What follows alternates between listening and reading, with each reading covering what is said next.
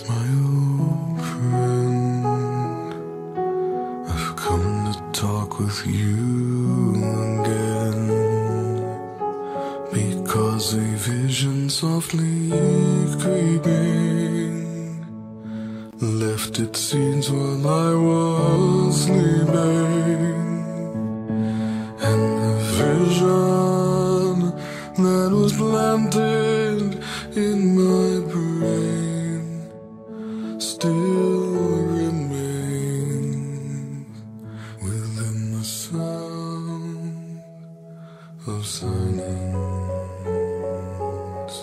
In restless dreams I walked alone,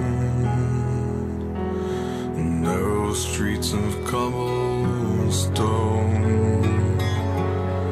neath the halo of a street lamp, I turned my collar to the cold and damp, when my eyes were stabbed by the flash of a neon light that split the night and touched the sound of silence. And in the naked light I saw 10,000 people, maybe more,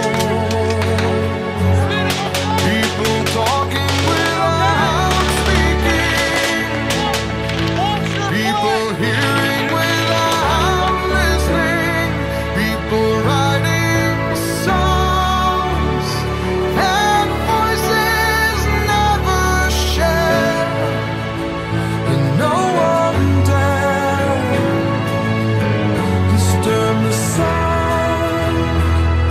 of silence. Fool, said I, you do not know. Silence like a cancer grows. Hear my words that I might teach you. Take my arms that I might reach you. But my words, like silent raindrops, fell and echoed in the wells of silence, and the people bowed and prayed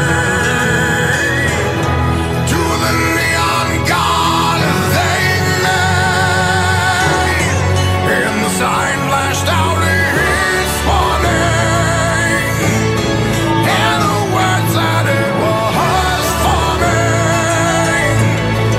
and the sign said the words of the prophets are written on the subway walls and tenement halls, and whispered in the sound